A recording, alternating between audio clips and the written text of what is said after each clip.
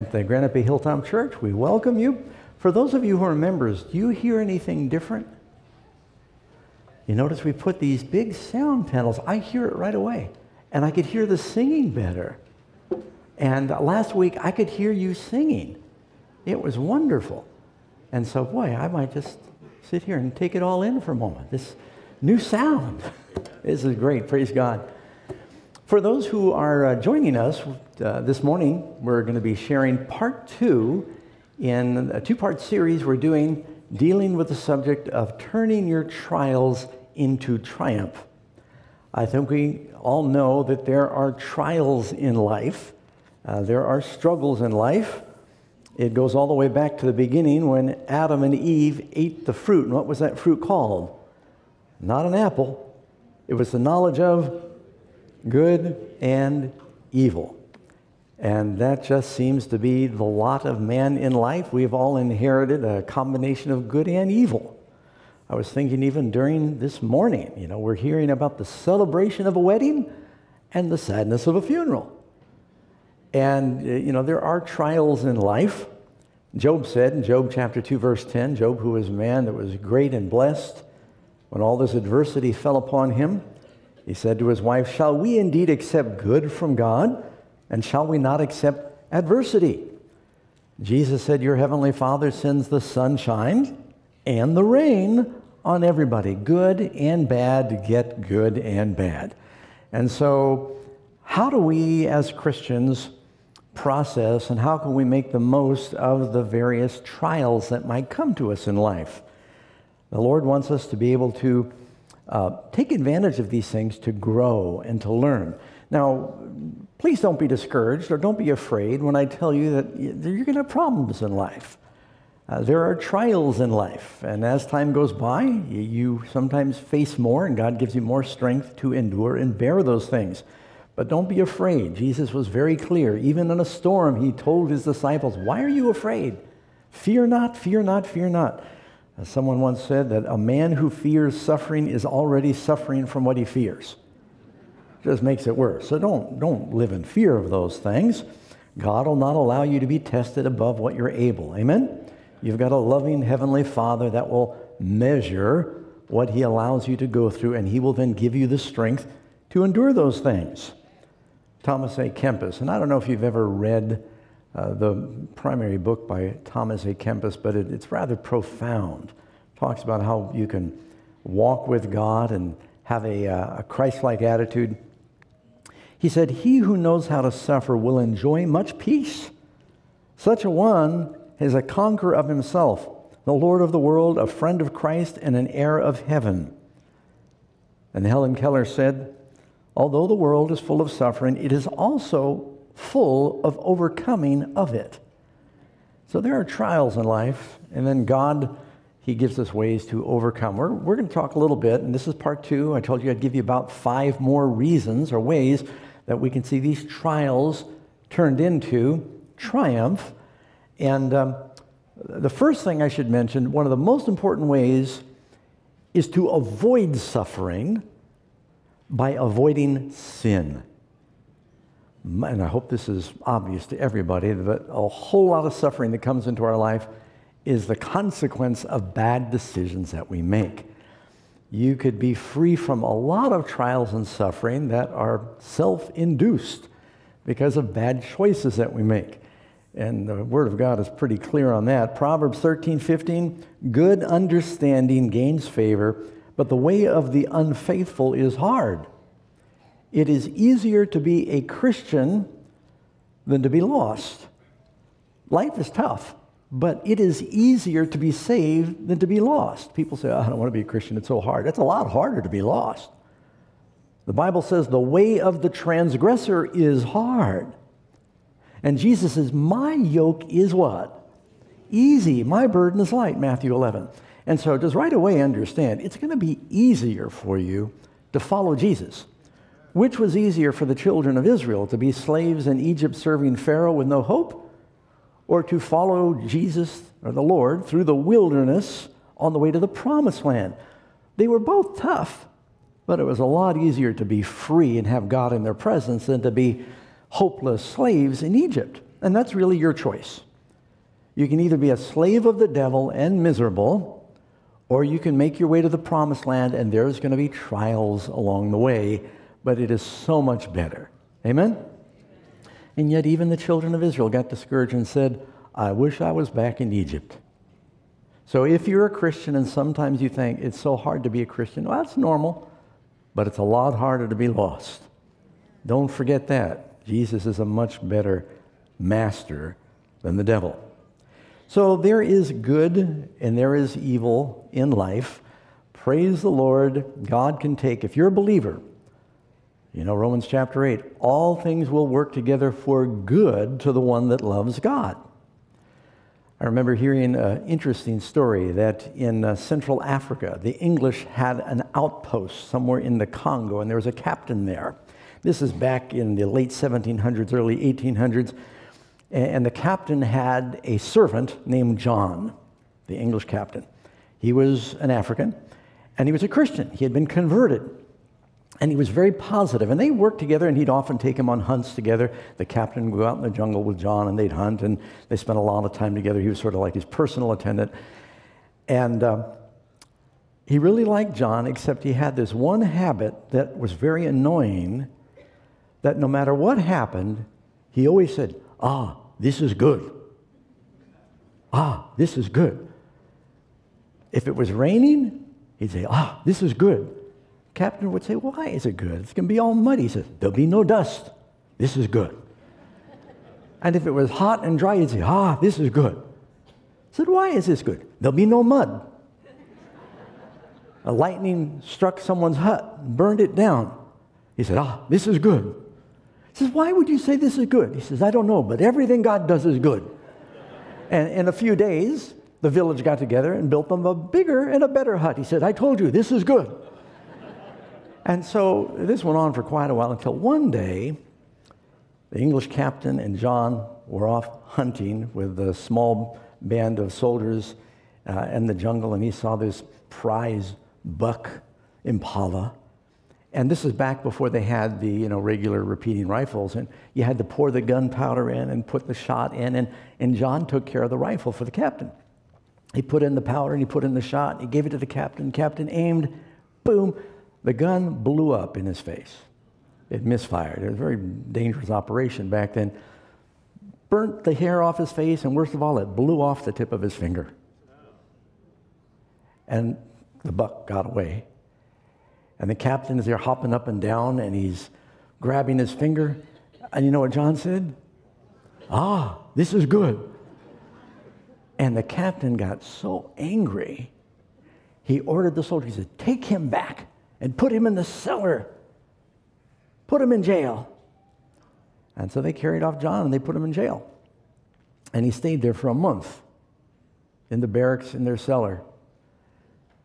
And the captain's finger started to heal up a little bit, and he went out by himself to go hunting and wanted to see if he could pull the trigger with his other finger.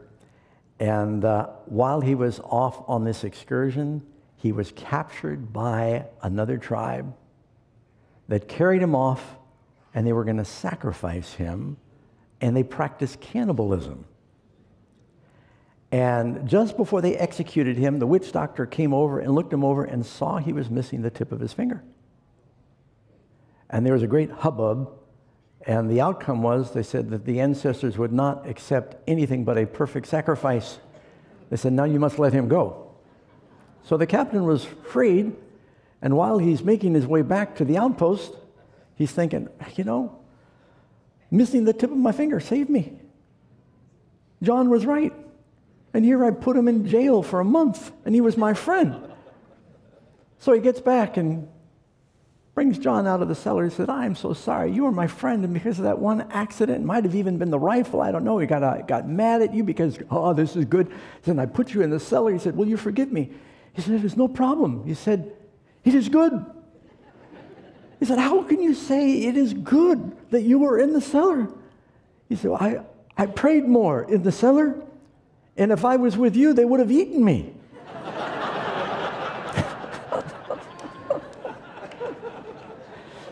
All things work together for good to them that love God. Okay, well, I told you I was going to give you 5 more ways that your trials can be turned into triumph. Number 1, this is actually 6, but I'm going to go with a new set of 5. Trials grow Christian virtues. 1 Peter 1, 6 and 7. In this you greatly rejoice, though now for a little while, if need be, you've been grieved by various trials. Notice the word trial. That the trying of your faith be much more precious than that of gold that perishes, though it is tried with fire, fiery trials. It might be found unto praise and honor and glory at the appearing of Jesus Christ. We want to be found ready for the appearing of Jesus Christ. Trials is one of the ways that God gets us ready. It's helping us to develop those Christian virtues. You read in Romans 5, verse 3, and not only that, but we glory in tribulations. And we're talking trials, tribulation, same thing. Knowing that tribulation produces perseverance, and perseverance, character. Talking about the right kind of character, and character, hope. And what produces that? Tribulations. If you embrace the trials as something from your Heavenly Father and say, Lord, let me learn whatever it is you want me to learn, and know that it's for your good, then you'll be blessed. You probably heard before about a lot of raptors like eagles, that when they first build their nest, they get all the sticks, and they get smaller sticks, and then they end up putting in some down, and they make the nest very soft, and they collect this down in the cattails and things. They make this soft bed inside because they don't want the chick on the sticks and the rocks and the bones that are in there, and they lay their eggs. Then when the eggs hatch, the mother and father eagle bring all the food, and those little chicks, they grow and they get big, and they sit on the edge of the nest, and they flap their wings, and finally the parents, the bigger they get, the more they eat. Have you discovered that? And eventually you got to get them out of the nest, or they're going to eat you out of house and home. So you know what the parents do? They stop bringing very much food. And the young birds start flapping their wings, and if they don't get out of the nest quick enough, then what they do is they start taking all the down out of the nest. All the soft stuff is taken out of the nest.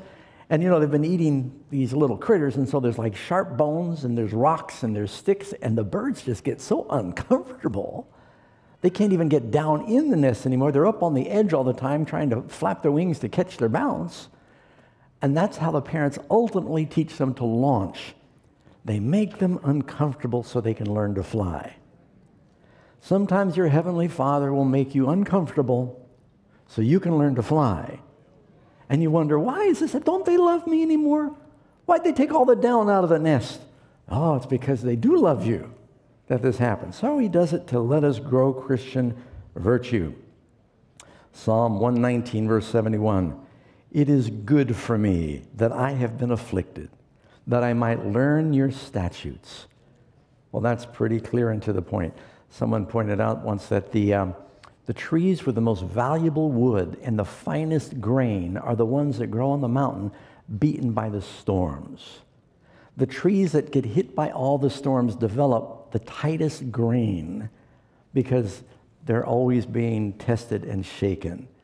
And God helps us develop these Christian virtues by trial. Okay, point number 2. Trials help us to empathize with others. Job was afflicted, and I felt really sorry for Job when I realized all he went through, but I have been encouraged. When I go through trouble, I can almost say, well, it isn't as bad as Job. I'm having a hard time, but people have had it much worse. His suffering has been a source of comfort to me, and it helps me to empathize with others.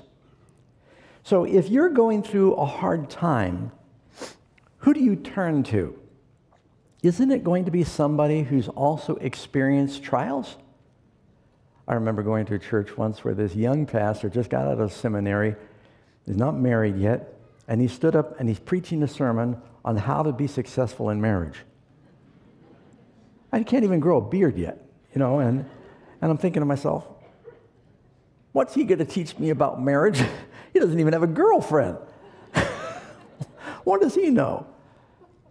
But when you get a seasoned minister that's been up there married to the same gal for 50 years, and he tells you, I'm going to tell you the secrets to a happy marriage. You sit on the edge of your seat because he knows something. He's been through it. You see what I'm saying? 2 Corinthians 1, verse 3, blessed be the God and Father of our Lord Jesus Christ, the Father of mercies and God of all comfort, who comforts us in our tribulation. Why? That we might be able to comfort those who are in any trouble with the comfort wherewith we ourselves are comforted by God. For as the sufferings of Christ abound in us, so our consolation also abounds through Christ. We can console others because of what we've suffered. Now, if we are afflicted, it's for your consolation and salvation, which is effective for enduring the same suffering which we also suffer. Or if we're comforted, it's for your consolation and salvation. A lot of times what you're going through, as I mentioned before, it's not only because God is trying to teach us and reach us, but what you experience is going to be a source of encouraging and helping others along the way. You can empathize with them. I remember hearing about a man that said they went to the hospital and they had this surgery. It may have been gallbladder or something, I don't know, but they had this surgery. It was rather painful. And the man was saying that one day the nurse came in to dress his wound, and she had to also, give him a little spit bath, and of course they don't call it that in the hospital, and roll him over. And she was so hurried and rough, and he's going, ow, ooh, tearing the bandage off, and he just dabbing the scar, and he's, ow, ooh, and she just didn't seem to have much compassion and wasn't very feeling, and he couldn't wait until she left the room. The next day, it was time for a similar treatment. Different nurse came in. Very gentle. Slowly took off the bandage. Great deal of compassion. And as she was getting ready to leave, he says, wait a second, come back here for just a second. He said, why are you so gentle and so kind? He said, I had Nurse Ratchet yesterday. And she said, she just roughed me up and tore off the bandages. I don't understand it. She said, well, I'm not sure. But she said, all I can tell you is I had the same surgery that you had. I know how you feel. Sometimes when we go through a hard time or a trial, it makes us a lot more empathetic with other people. And as a young pastor, I do a funeral. I hadn't really experienced much death in my life. And it was sort of a little more perfunctory. But as the years go by and you lose mother and brother and father and son, and then you do a funeral, you have a lot more empathy and sympathy when you've been through the trials yourself. You know what I'm saying? So this is one reason God allows it, so we can care. Hebrews 4:15, for we do not have a high priest who cannot sympathize with our weakness, praise God, but in all points was tempted as we are, yet without sin. When you pray, can you ever say to Jesus, well, Lord, you don't know what it's like?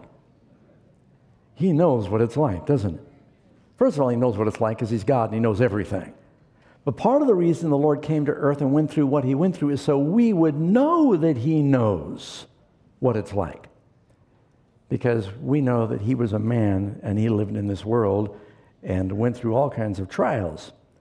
Isaiah 53, verse 4, surely he has borne our griefs and carried our sorrows, yet we esteemed him stricken, smitten by God, and afflicted. Point 3, how do we turn our trials into triumph? Trials create an opportunity to witness. Now, this is one of my favorite parts of the message today. If you turn in your Bibles to Acts chapter 16, I'd like to read it with you real quick. Acts chapter 16, and this is the story of Paul and Silas when they are in prison. I'm going to back up and give you the background. You go to verse 16, Acts 16:16, you can find that. Now it happened as we went to prayer, they're doing ministry in Philippi. It happened as we went to prayer, Paul and Silas, that a certain slave girl possessed with a spirit of divination met us, who brought her masters much profit by her fortune telling. She's into the occult, and evidently she's connected with the devil. This girl followed Paul and us and cried out, Luke is writing, cried out saying, these men are servants of the Most High God who proclaim to us the way of salvation. Now, was there anything untrue about what she said? No, it's absolutely true. Will the devil sometimes mix truth to get credibility before he shares lies? And Paul knew what she was up to. And this she did for many days, but Paul, greatly annoyed, he finally turned around and said to the spirit, I command you in the name of Jesus Christ to come out of her. And he, the devil, came out of her that very hour. And when her masters saw that the hope of their profit was gone, they were outraged. The devil doesn't like it very much when he's cast out of his territory. They seized Paul and Silas and dragged them into the marketplace to the authorities. And they brought them to the magistrates and said, these men, being Jews, exceedingly trouble our city. And they teach customs which are not lawful for us, being Romans, to receive and observe. Then the multitude, stirred into a fury, they rose up together against them, and the magistrates tore off their clothes, and they commanded them to be beaten with rods, which, by the way, was illegal to do to a Roman citizen. And when they had laid many stripes on them, they got beaten severely, innocent. They threw them into prison. It'd be a terrible trial to be beaten, falsely accused, thrown in prison. Commanding the jailer to keep them securely, the jailer having received such a charge, he put them in the inner prison. There's no air conditioning, and it's uncomfortable. He fastens their feet in the stocks. Okay, you get the picture? It says, then at midnight. So Paul and Silas, earlier in the day, they're on their way to prayer. The devil doesn't like it when you pray. Say, Lord, we were just going to pray. We cast out a devil. Isn't that a good thing? And then we got falsely accused. We got beaten. We were put in prison, put in the stocks, in a dark innermost cell. What would you do? I'd probably complain. I'd feel sorry for myself. I'd be singing a dirge. But it says at midnight, Paul and Silas were praying and singing hymns to God. In their trial, they are praising God. And because they're praising God and glorifying God in their trial, look at what happens. Suddenly, there was a great earthquake.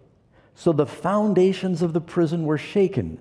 And immediately all of the doors were opened and everybody's chains were loosed. Now this is an earthquake caused by an angel. It's not seismic activity, because very odd earthquake where all of a sudden all the doors open up and the chains fall off.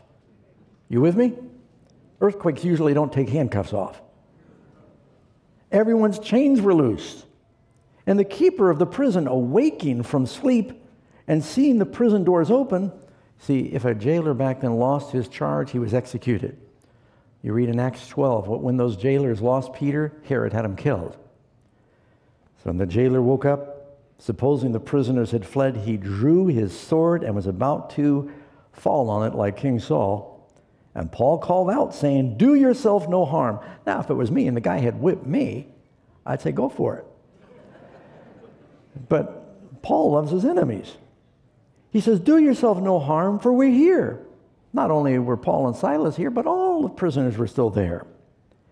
You notice something I ran past? It says they were singing hymns and the prisoners were listening to them. Other people in prison are listening and watching to see how you act in trial. It says, we're all here. The jailer called for a light, and he fell down trembling before Paul and Silas. Well, a little bit ago, they were before the jailer being beaten. Now he's before them. And he brought them out, and he said, sirs, what must I do to be saved? Don't you love to hear that question? What brought them to that? They're singing through their dark trials at midnight. So they said, believe in the Lord Jesus Christ, and you will be saved, you and your household. Now, it doesn't mean that you save your household just by you believing. You keep reading. Then they spoke the word of the Lord to him, and all who were in his house, the whole household, heard the word. He took them home. Jailer's house was usually adjoining the jail. And he took them the same hour that night, and he washed their stripes, and immediately he and his whole family were baptized. Isn't that wonderful? And when he had brought them into his house, he set food before them and rejoiced. He was going to commit suicide a few hours early. He rejoices, having believed in God with all of his household. What a wonderful story, friends. How through their faithfulness in this trial and they're praising God, not only is a jailer and his family saved, but you notice everybody's chains are loosed. This is what happens if we are faithful when we are going through suffering and trials. You are always the best witness in your trials. When does the light shine the brightest? When it's dark. And in the darkness, in our trials, is when we sometimes have the very best opportunity to witness for God. You know, there's another story in the Bible that relates to this. It says, from the sufferings of Jesus' prison on the cross, notice what happened.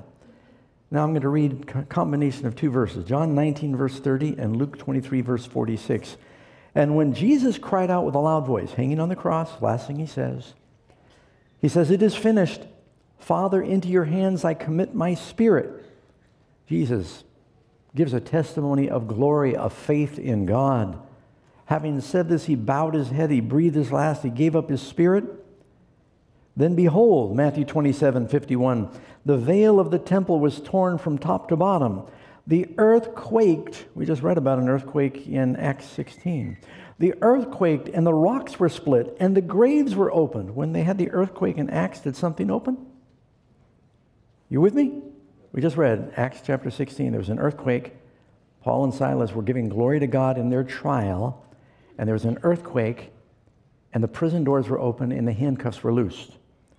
Jesus gives glory to God from the cross in his sufferings. There's an earthquake. Graves are open. Many bodies of the saints who had fallen asleep were raised, and coming out of the graves after his resurrection, they went into the city and appeared to many. They are going and giving testimony to many. But wait, there's more. The soldiers who were there at the crucifixion, look in Matthew chapter 27, verse 54. So when the centurion and those who were with him, not just the centurion, those who were with him, they saw the things that happened, they feared greatly, saying, truly, this was the Son of God. Christ going through his sufferings with patience and praising God, witnessed to the soldiers at the cross. They came to say, this was the Son of God by the testimony of Christ. Sometimes one of the best things that can happen for us is to go through trials. And that's how God gets us ready for use. Any of you remember when you'd buy medicine and on the bottle it would say, shake well before using? Anyone? It's that way if you use like almond milk. Shake well before using. You know, sometimes we ought to have a label on us that says, shake well before using. You want God to use you? He might need to shake you well before he can witness through you.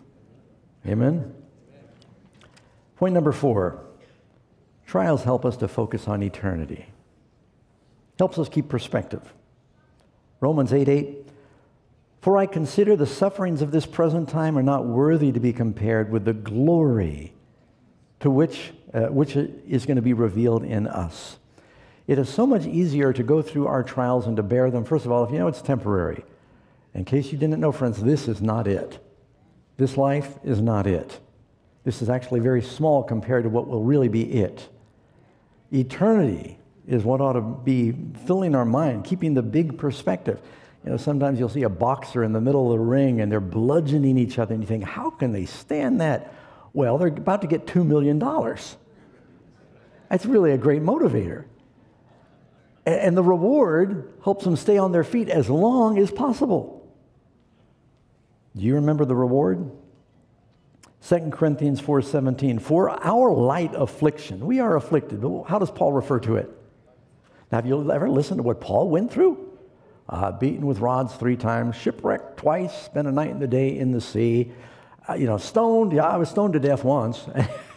You listen to Paul, and Paul says, our light affliction. Our light affliction, which is but for a moment compared to eternity. How long is it?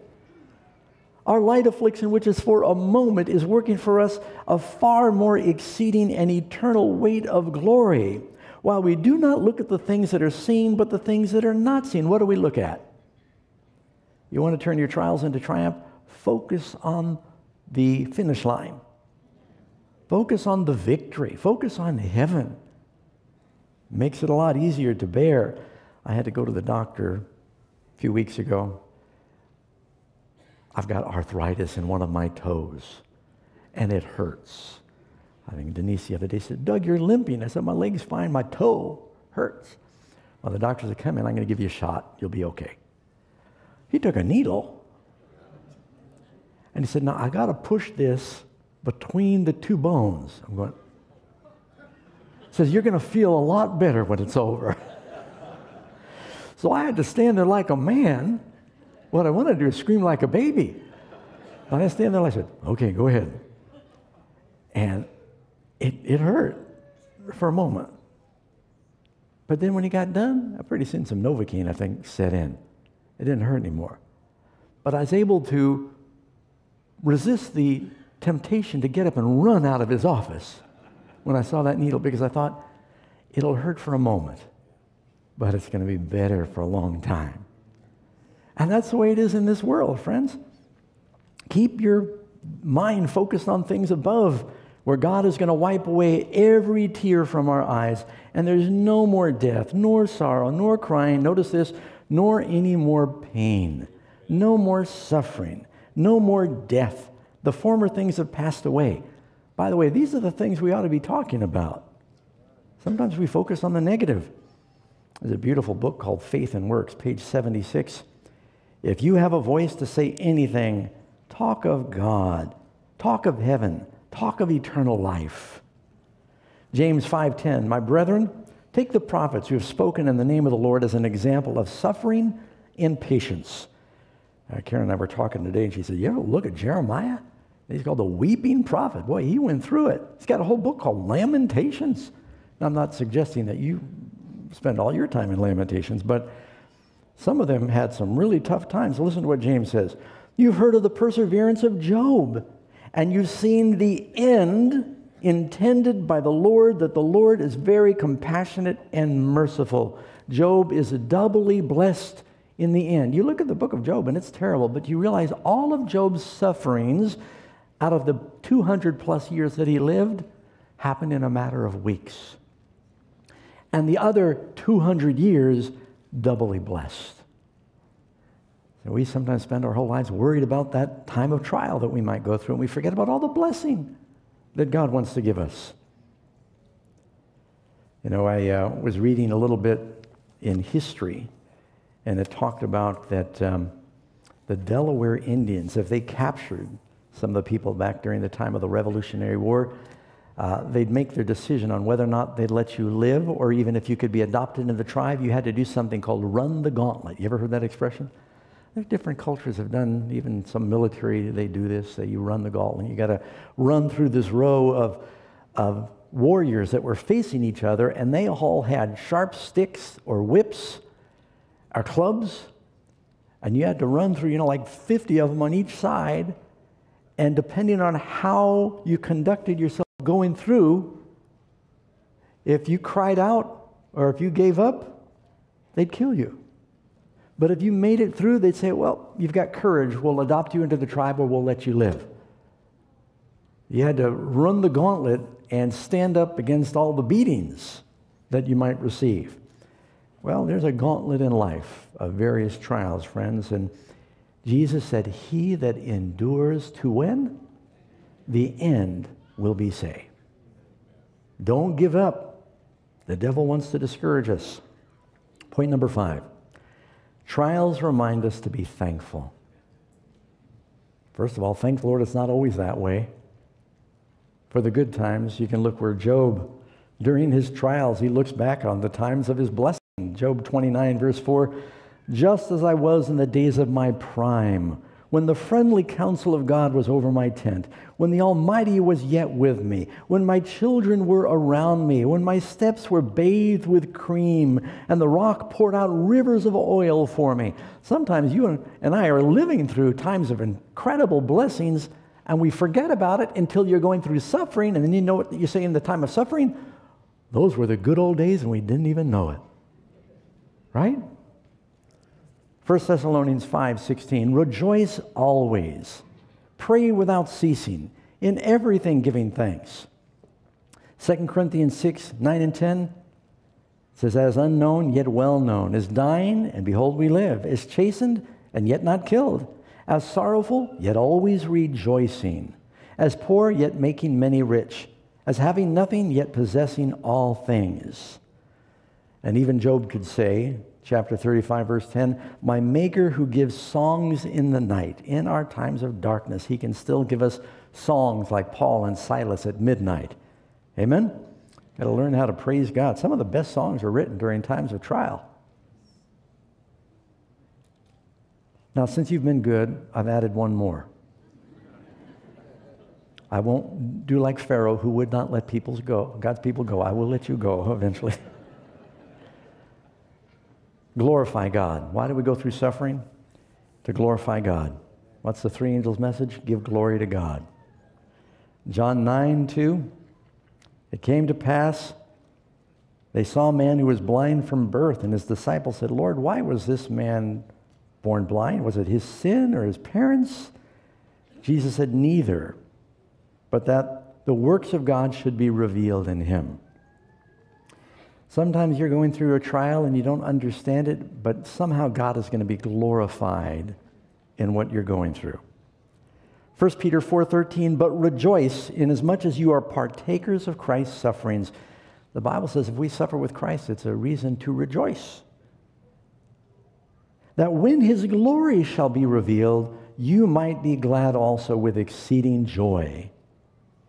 John 21:18, Jesus told Peter, when you're old, you're going to stretch out your hands, and another will gird you and carry you where you do not wish.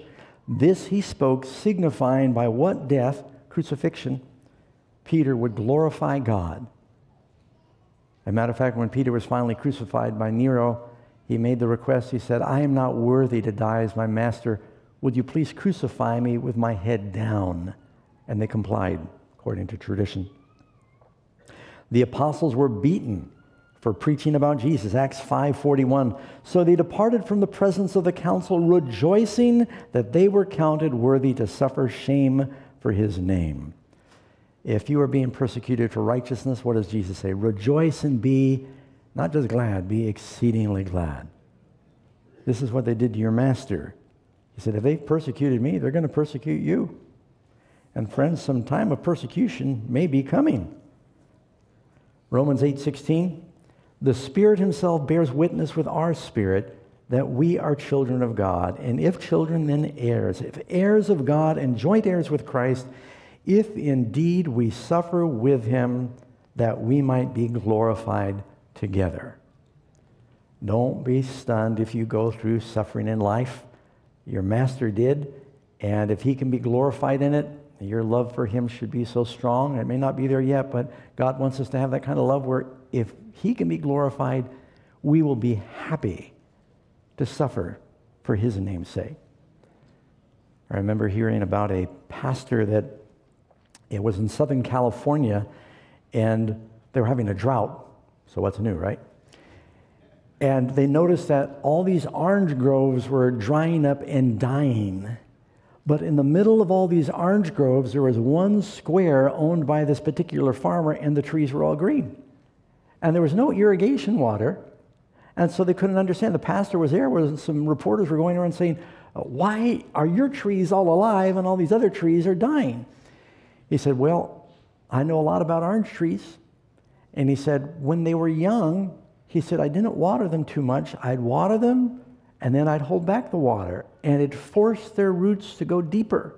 I'd water them a little bit, and then I'd let them get thirsty. And I watched the leaves carefully and know when they were at that critical point, and they would be pushing their roots deeper. And he said, these trees can survive a lot longer in a drought because their roots have gone deeper because they've experienced hardship. Now, I don't know if you know, friends, but there's a time of trouble coming to our world. And if we're going to have a faith that's going to stand up, if our tree is not going to get blown over in that storm, we need roots. Amen? And one way to have those roots is to embrace the trials that come now. If we are faithful in those things that are least, we will ultimately be faithful in much. Just know whatever you're going through, God loves you. All things work together for good to those that love God.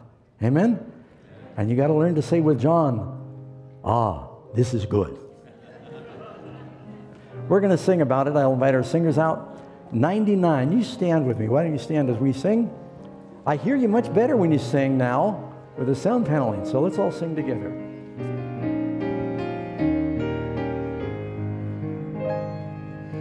Be not dismayed, whate'er betide, God will take care of you.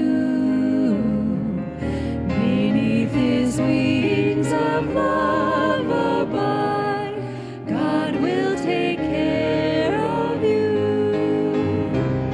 God will take care of you through every day or all the way.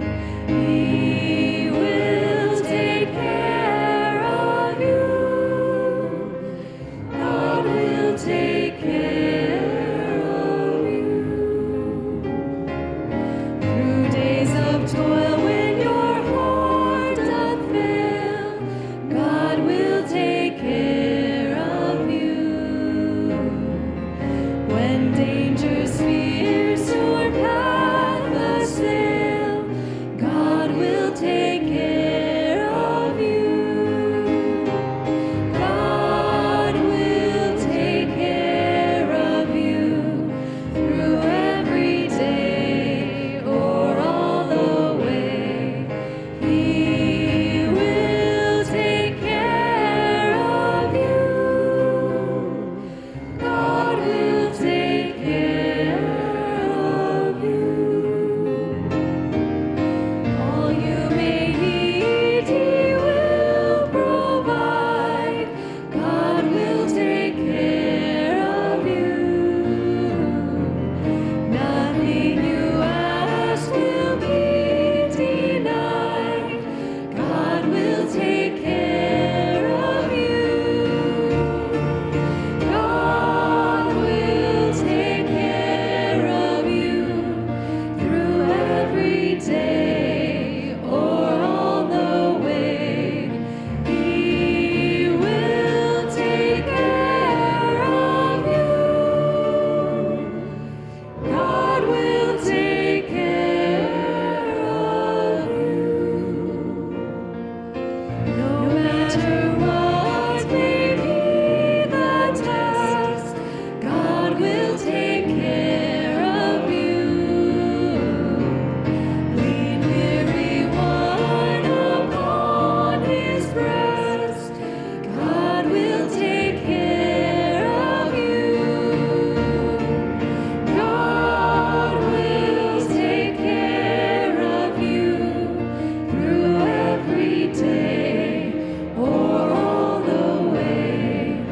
He will take care of you. God will take care of you.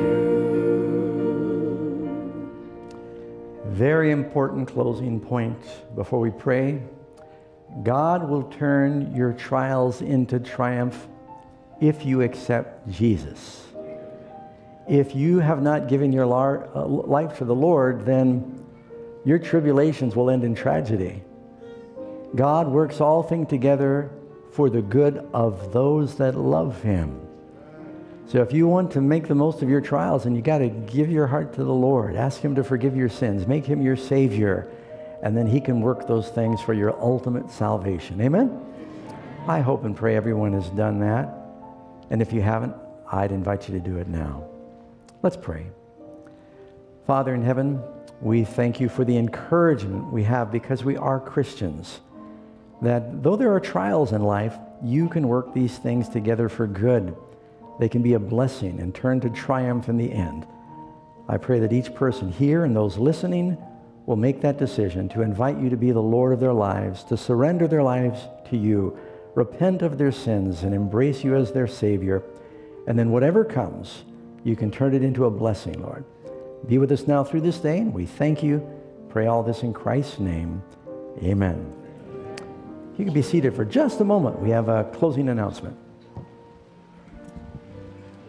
There are just two quick announcements. We'll remind you that this coming Wednesday is our church business meeting. So if you came in a little late, you missed the announcements this morning, it's going to be at 7 o'clock here. There will be a supper at 6 o'clock. So if you'd like to come early and partake of that, you are welcome to do so. And final announcement, next Friday evening is the Amazing Health Summit. It'll start right here at the church at 6:30 p.m. We do have some extra flyers that are in the lobby. You'll see the church host will have it. This is a wonderful event to invite your friends, your neighbors to. So we will encourage you. The flyers aren't going to be any good after the event's over. So take some flyers with you home today and think of people that you can give it to and invite them to come this coming Friday. God bless. Have a wonderful Sabbath.